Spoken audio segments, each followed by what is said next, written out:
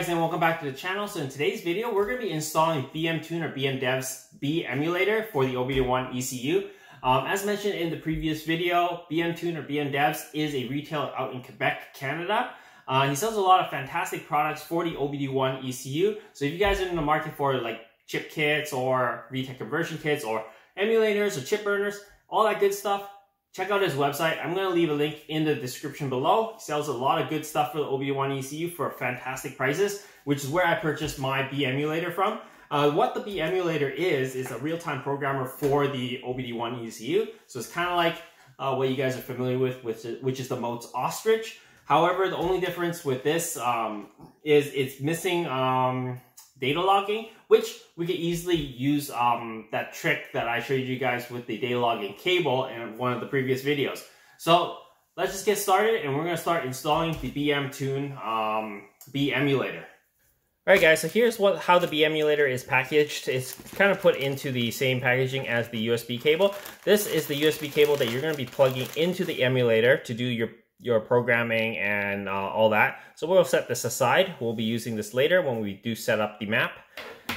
The BMulator comes in this packaging here. It's all wrapped nicely. I did open it already, so that's why it's all loose.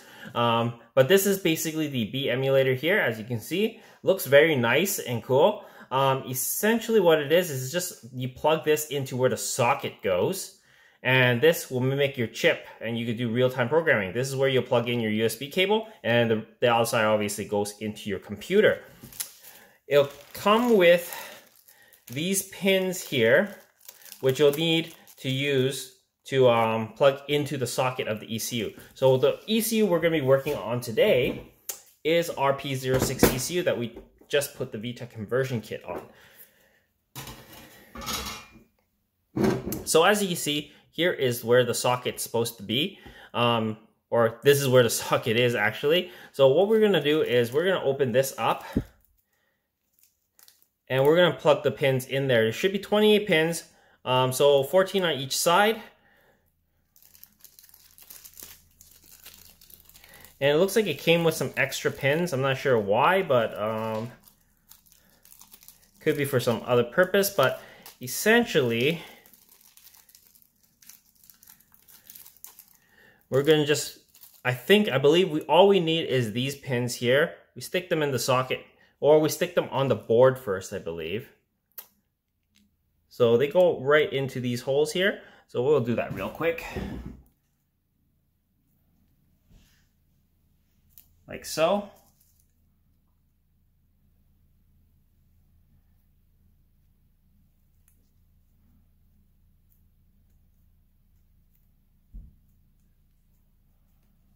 And that is how it's already pinned out. Next, what we're going to do is we're going to install the board here.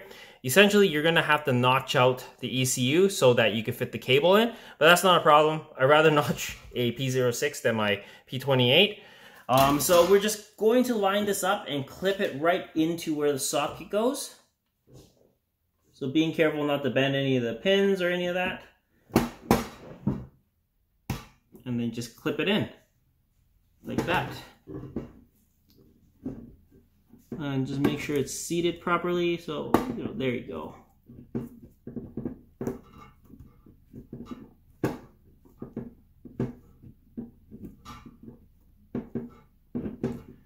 I mean, the other method of doing this is to essentially just solder those pins right onto this board. However, this is already socketed, so I'd rather just clip it in. So now it's installed. So I'm going to mark off where I need to notch this, and then we're going to notch it out. I will be running my clear cover on here, so probably have to cut the clear cover a little bit just so that this clears. But essentially that's how it goes on. It looks pretty cool, pretty neat. And then the data logging port is right here that I have to, plug in my cable. I am not sure where this goes. I think it might just be spare pins that he left. Alright, so next we're gonna notch out the ECU here so that we can plug in the USB cable. So I'm gonna get a Sharpie and just mark it off a little bit. There we go. Now I'm gonna bring this downstairs, and we're gonna just use I guess something, a cutting tool or whatever, just to cut it and notch it out. But before we do that, I guess what I'm going to do is pull the whole board out. I don't want to get any of that metal fragments or any of that stuff into the ECU board. So the easy way to do this is you're going to flip over the ECU and you're going to undo it again.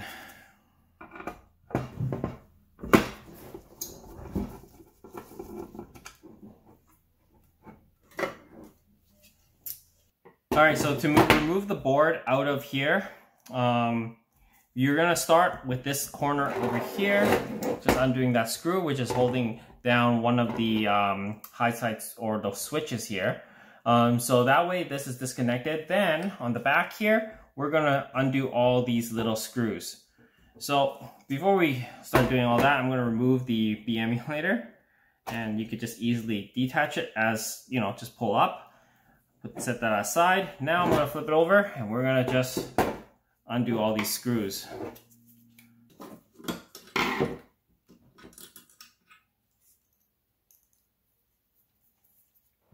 So that. Next, we're going to undo all these screws on the bottom here.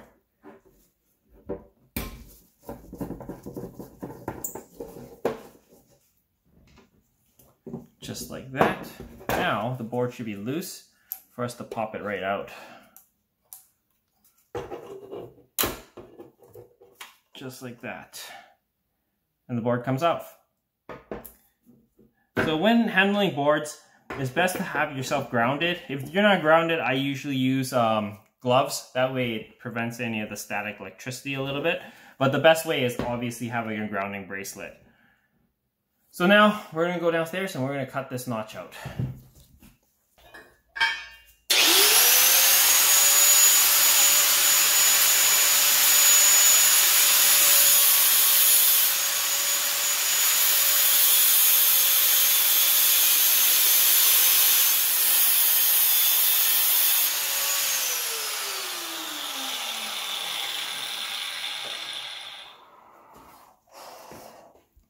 All right, that's notched.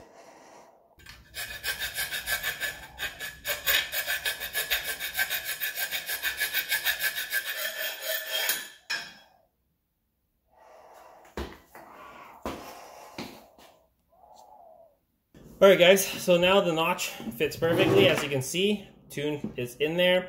I plugged in the cable. Now all we have to do is plug this into our laptop and we can start tuning from there. So this will work with a variety of software. I'm going to be showing you guys on Honda Tuning Suite how to set this up. It's essentially the same thing as setting up the ostrich. So we're going to go ahead and run one of the base maps that I've already prepared to, or partially tuned on my car using the chip and burn method. So now we could fine tune the map using this RTP here. So let's go ahead and set this up in the car. So here's my P28 ECU. As you can see, just unplugged it. This one has the map that I created for the Y8 on it.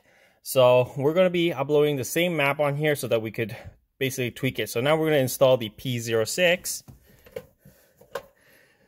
which is right here. I've got the data logging cable already hooked up to it. So we're just going to plug it in down here. I can only do that with two hands. So we're going to plug it in and then we're going to set up the laptop. And then we're going to go into the Honda Tuning Suite and set it all up. All right, so here's the P06. As you can see, P06. And it's all plugged in. Now I'm just going to plug it into the laptop. But before we hook this up, I'm going to show you guys how to determine your COM port, just like how we did it with the data logger. So we're going to switch to laptop screen mode, and then we'll start setting everything up. All right, so to start things off, guys, you're going to go into your device manager. And under this ports area, this is what you're going to be watching for.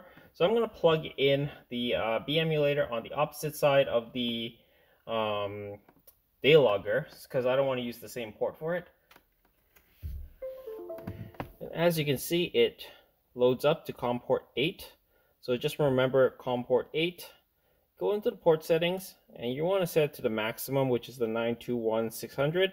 I think it's set to like 38400 as default, but you want it at 921.600. Go to OK. Now you can close out of this. Now you can open up your Honda Tuning Suite.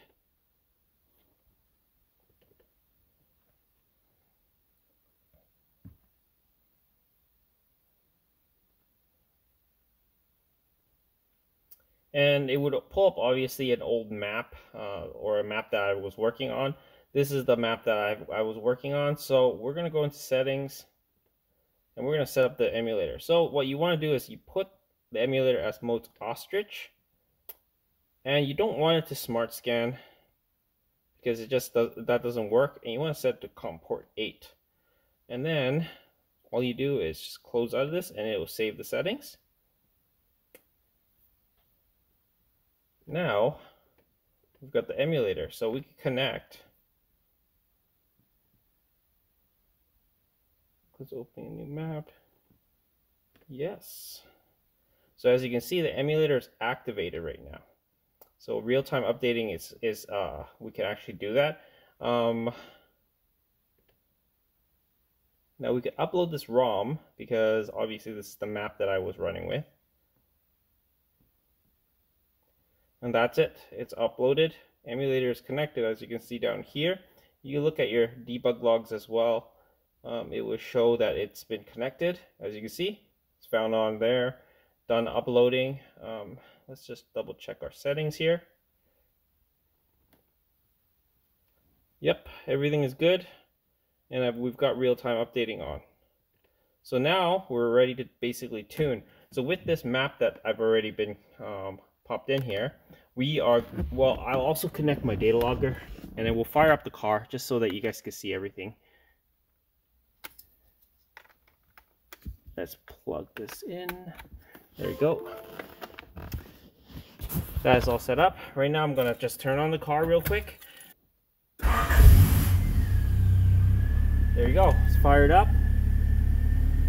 Now we'll turn on data logger. And as you can see, everything is being logged now.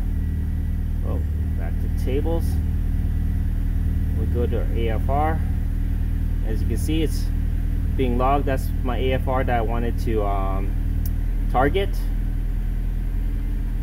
That's the AFR difference right now, but it is cold, right? So it's running obviously a little bit more rich to warm up the vehicle. But as you can see, the BMtune, the BMtune's BMulator is working just fine. Now I'm just going to turn off the car, and that's basically how we would set this thing up. The other thing is, once you plug in the cable onto your USB port on the laptop, you see that green light, it comes on. So that shows that this emulator is on and is active. Alright guys, so that's basically it for this video. We've set up the BMulator from BMtune or BMDevs. As mentioned, you guys can check out his store. I'm going to leave a link in the description below. Sell some pretty cool stuff, and this thing works pretty well, and it's flawless right now. So I'm going to go ahead and start tuning my car. Anyways guys, I hope you enjoyed this video, and I hope this helps you guys out. If you haven't already, please comment, like, and subscribe, and share my videos. As always guys, I'll see you in the next one. Cheers.